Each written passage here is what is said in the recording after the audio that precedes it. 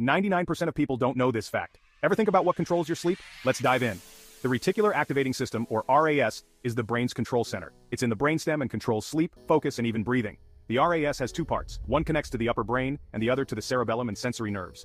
It's like a filter deciding what to focus on. Ever tune out loud noises? That's the RAS. During deep sleep, the RAS activity drops. But when you dream, it's active again. The RAS is also key in the law of attraction. It helps filter info based on our thoughts and feelings. How does the RAS apply to manifesting or the law of attraction? By saying an affirmation like, "I am always lucky" to yourself, the reticular activating system is triggered, prompting it to notice any external validation for what you think. In fact, the RAS is like an intermediary between our subconscious and our beliefs, thoughts, and desires. Every day we receive millions of pieces of information: cognitive, visual, sensory, olfactory, emotional, etc.